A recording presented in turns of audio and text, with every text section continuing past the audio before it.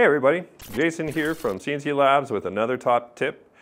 This one pertains to if you are having issues when you home your machine and the Z-axis moves up and then all of a sudden you got this alarm and you don't know what to do. So if you've come across something like this when you've homed, where the machine's gone all the way to the top, but then you get this alarm, chances are likely the sensor needs to be adjusted. It didn't see it, and then it just stopped automatically. And I'll show you how to do that.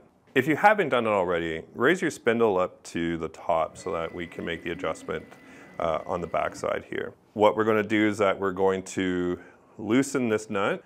You may have to use your wrench that comes.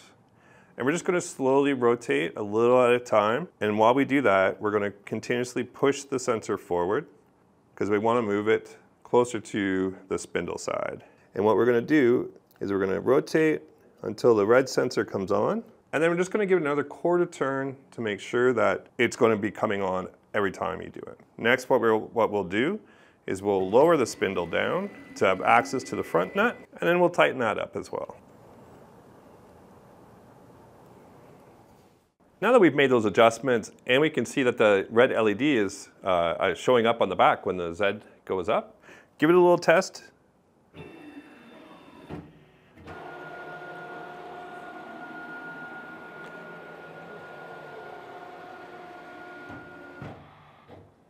Perfect. Now you know how to fix that little issue. See how easy it was to make that very slight adjustment in order to make sure that your homing is working effectively and you're not dealing with those pesky alarms. It only took a couple of minutes and the process is very simple and straightforward. So once again, thank you for joining me today on our journey of these short little tips, and we'll look forward to seeing you in the next one.